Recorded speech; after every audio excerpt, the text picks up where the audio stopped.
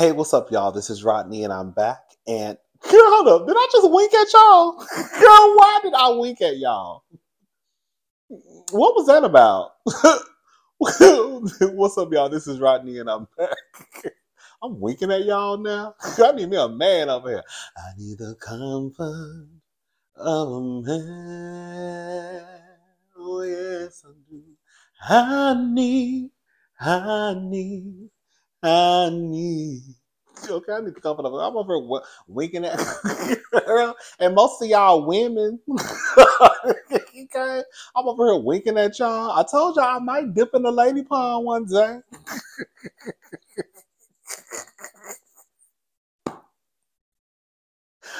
Oh my God! Anyways, y'all, what's up, y'all? This is Rodney, and I'm back, and I just wanted to come in and run my mouth and talk about some people. All right, y'all, let's go ahead and get into this mess. So Denny Lays, I can never, I have a hard time pronouncing people's name. Is it Danny Lee or Danny Lay? Anyways, the one who had the song, the one who was related to Giselle and her daddy, not really by blood, but by the way they move and the things that come out of their mouths. Okay. What is it? Yellow bone, that's what he like. Ain't that how the song goes? Yellow bone, that's what he want. Something like that. Yellow bone, that's what he like. Yellow bone, that's what he like. It was something like that, child. Anyway, Danny Lay's brother said he's been having trouble serving DaBaby lawsuit papers over bowling alley beatdown. Wants judge to allow him to put it in the newspaper. So neighbors, apparently the brother of DaBaby's ex-girlfriend, Danny Lee, has a lawsuit against DaBaby that's now been delayed after his inability to locate him. According to court documents acquired by Radar Online, Danny Lay's brother, Brandon Bills, requested permission to serve DaBaby using an alternative manner. Bills requested that he be permitted to issue a notice in a local newspaper. I know that's right. They put everything else in the newspaper. I'm informing DaBaby of the lawsuit rather than presenting it to him directly. Danny Lay's brother earlier stated in December 2023 that he hired a private investigator to find and serve DaBaby. Bill's lawyer stated in his most recent motion that they have attempted to serve DaBaby since July 2023. The process server attempted addresses in North Carolina and California, but failed each time. A judge has not yet ruled on Bill's motion. Bills filed the complaint in February 2022 after an incident with DaBaby and his pals. Danny Lay's brother was at a Los Angeles bowling alley when DaBaby appeared. Bills accused the rapper of delivering the first punch. TMZ received a video of the incident, which shows the two battling on the slick bowling lanes. When I tell y'all, baby, they whooped. When I say, baby, they whooped. When I say they whooped her. Girl, when I say they whooped her. Girl, they whooped her. When I said she was slipping and sliding all on that floor. Girl, it looked like somebody had put some dishwashing liquid on the floor. And girl, they like that was out there. The girl doing an electric slide almost. I said, oh my God. The altercation between Bills and DaBaby occurred months after Danny Lay and the rapper's bitter split. Danny Lay was charged with... Girl, what? Hold up. They say Danny Lay was charged with ASSAULT following an encounter with the rapper in November 2021. Was she? Bills alleged that DaBaby's conduct caused him physical and psychological harm, forcing him to spend money on medical expenses. You know what's so crazy? I don't remember the full incident, but I do remember me coming down here and not necessarily defending DaBaby, but I remember my stance was basically the brother wasn't all the way innocent. And I also remember not believing that the brother was this upstanding guy who just wanted to protect and honor his sister. It was some other mess that had happened prior to him, girl, getting mollywopped all up and through that bowling alley that led me to believe that he wasn't all the way innocent. I can't remember. And quiet as this kept, I really don't care. I'm just coming down here to give y'all an update on what's going on between DaBaby and Brandon, since we already discussed it. I mean, girl, if it work out for Brandon, it work out. If it don't, then it don't. Anyways, y'all, let's move on. Oh, girl.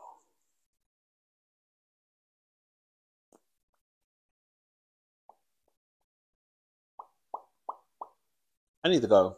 I need to go. Girl, my nerves just got bad. I need to go for a walk. That's what I need to do. I like to walk at nighttime.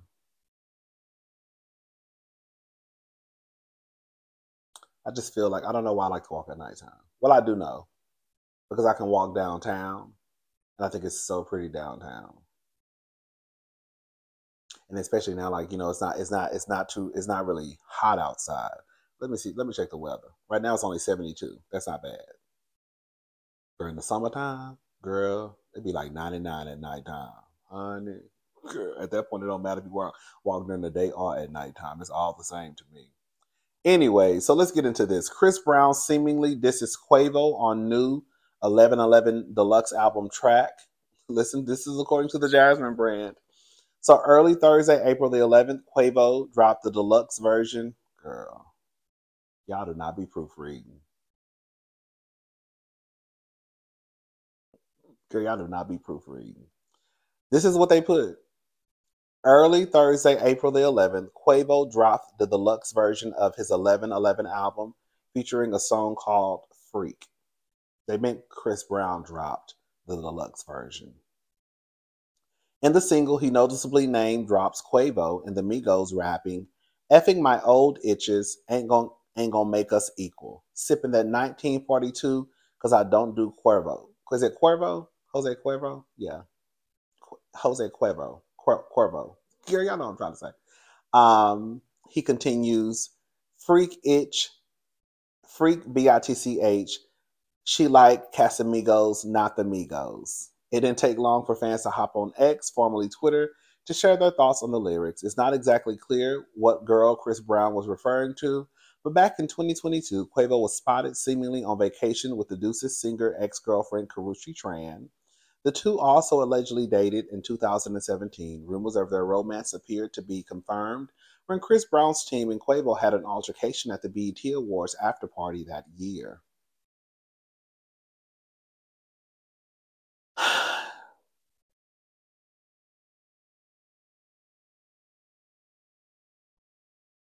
Girl, I do not understand what Chris' problem is. Chris has a few, more than a few, screws loose up top. I'm telling y'all, that elevator does not go all the way up. It stopped like right here. It's supposed to go right here, but he'll stop right here. You know what I'm saying? And it's just weird to me. Girl, it's just weird to me, girl. You're not gonna be dramatic, girl. I don't know why I got my eyes closed. It's just weird to me. Chris, why are you still even worried about Karrueche Tran? This is a woman who you ABUSED'd, allegedly. She also had a 5-year restraining order out against you. Yeah, you still on the on the songs, girl. What did he say? Let's go make some beats. Girl, you down, you still down to the studio making beats. And girl trying to rehash some beef with Quavo.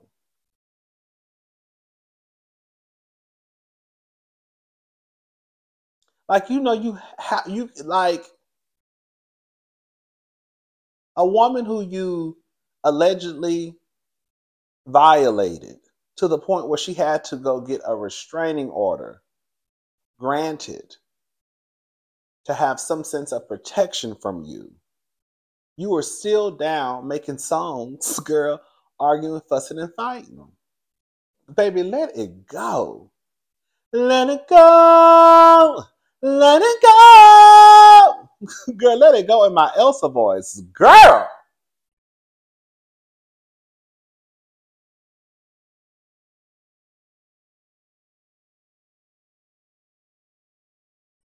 These are some of the comments.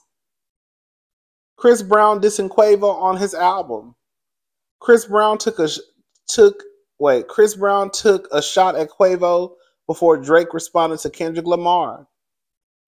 Excuse me. Chris Brown went hard in the diss to Quavo. Chris Brown dissing Quavo over a woman Chris Brown dissing Quavo over a woman that they both ain't with is some wild stuff. Right. Chris Brown dissing Quavo in the Migos on his deluxe album is hilarious. Chris Brown beefing over a woman who he put his hands on and she had to take a restraining order out over. Girl, is crazy. Add that to the tweets. Let me see what I tweeted. You know I tweeted. You know I tweeted something. Oh, let me see what I tweeted. Let's see.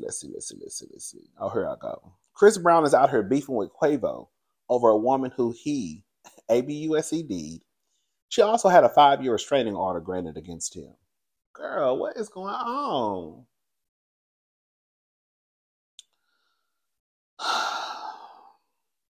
All right, so congratulations are in order for Miss Meg the Stallion. So this is according to the Neighborhood Talk. Y'all are here for it. Meg the Stallion teases she will drop a tequila brand very soon.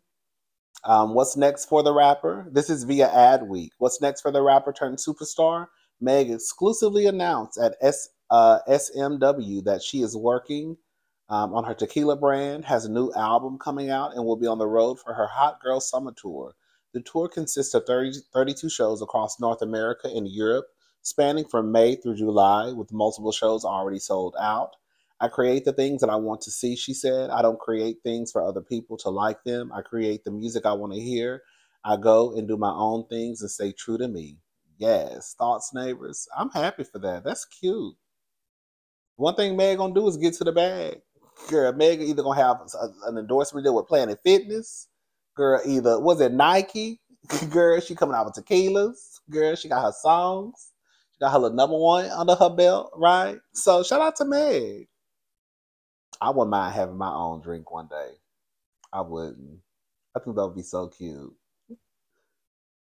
I think that would be so cute for me to have a little tequila and vodka, because you know that's what I really drink. For me to have a little tequila and a little vodka, oh, that would be so dope. Ugh. Not to put y'all in my business, but y'all, never mind. Y'all, I'm gonna tell y'all. This is just one thing. Girl, y'all know I got that over. I have that on my vision board. I want my own like liquor line, not necessarily line, but like a tequila or a vodka would be really, really cute. Maybe one day. What else is going on? Baby, now this is what I wanted to talk about. Okay, so listen.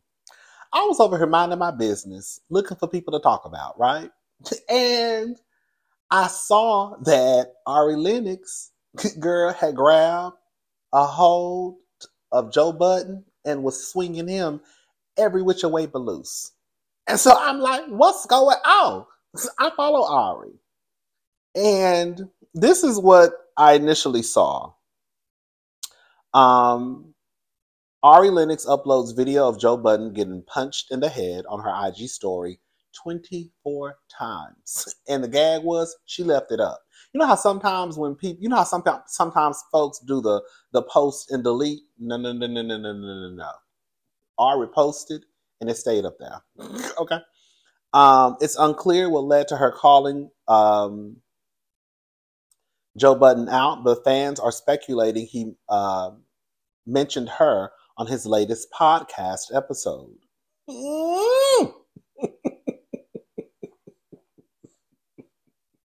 So I'm like, girl, what's going on? What is going on? No one. I didn't see it on the Neighborhood Talk, the Jasmine brand, Shade. I didn't see it. Maybe they posted it and I didn't see it. But I couldn't. They posted that Ari had posted the video of Joe getting popped, right? But no one could give an explanation of why she was swinging him every which way but loose. So I did a little digging, just a little, not too much. And BET, I said, come on, good BET. BET, Ari Lennox claps back at Joe Budden on social media for mentioning her in convo about J. Cole's apology.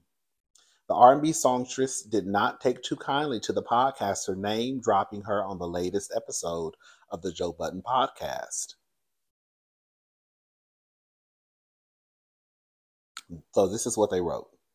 Ari Lennox had some time to set Joe Budden straight on social media, and she held no punches.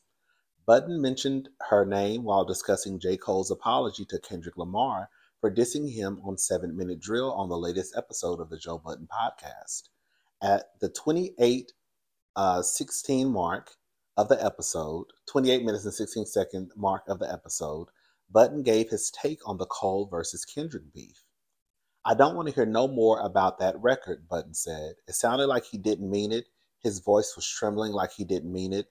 His choice of words, as one of the greatest lyricists, says he didn't mean it. I don't want to hear a effing peep out of Earthstone Twitter. Cole is on that. Y'all think I be playing with the Ari Lennox, Scotty? They do all that earthy college campus grassroots-ish. Budden continued. If you listen to J. Cole raps, he just been trying to be the best effing, the best rapper, the best MC. But it being, you got to listen to the ninja story. It's been college life. Lennox took to her Instagram stories and shared a clip of rapper Consequence punching Budden during a Love and Hip Hop New York reunion taping from 2013, showing that she meant business. Lennox uploaded the same clip 24 times. That's my type of carrying on. Hello? Girl, if you want to send a message, send it and make sure that they see it. Girl, she wanted to make sure that the message got out. She wanted to make sure that Joe saw the message. And she wanted to make sure everybody else saw it too. Okay? She uploaded it 24 times in a row. She did. She did. I saw it with my own eyes. Okay. This is what Ari had to say. Knock your little glasses off and everything. Keep my precious name out of your psychotic, animal abusing, women terrorizing, demonic trolling, nicotine and case mouth. All this meth smoke for a woman, but not for any man beating your ass in real life. Bald bitch. Girl, it was a bald bitch.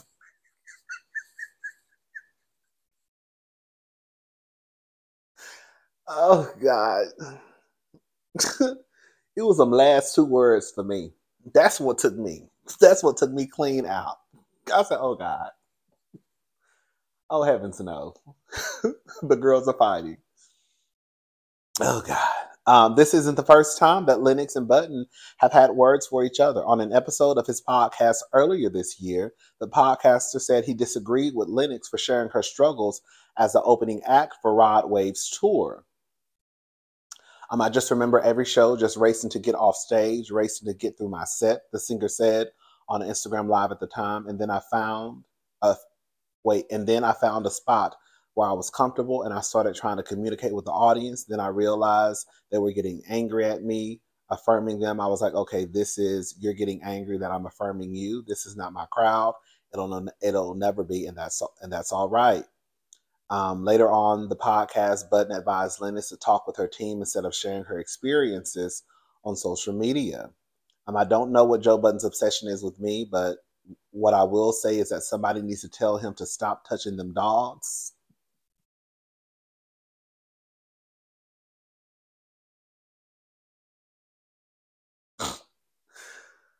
Oh, God. He's weird and he's growth and he has smoke mouth. He's disgusting and he's a failure, like Drake said. Now, Drake said. Now, Drake also said in my Nene voice, so what I got to do with this? Okay. Oh! Everything I do, there's a million people to talk about in life. Like, I can never just express what's going on with me without him coming from behind the landfill that he lives in to say something. And I do not know why. He's disgusting, and I know in my heart his breath stinks. Maybe I didn't know she said all this. Oh, girl, Ari be low-key reading. Ari is a reader, okay? Ari is a reader, baby. Maybe I should sue him. Is that what I have to do? Like, get on my Cardi B-ish and spend the bread to shut his mouth, to shut his smoke mouth up. Eventually, Budden gave what some called a half-hearted apology on another episode of the show. In an industry that has historically not been great to women, now is the time for any woman out there. Now is not the time for any woman out there to feel like they're under attack, unheard, or not seen. And if I have ever added to that, I want to do my best to change the trajectory. He went on to accuse Lennox of attempting to demean and defame a black man, while summoning the powers universally of black women, and later calling her a bag of fucking mixed nuts. This itch is all the nuts combined, and I think she's done a great job of proving the exact point that I was trying to make in the latest broadcast. And we shower her with love.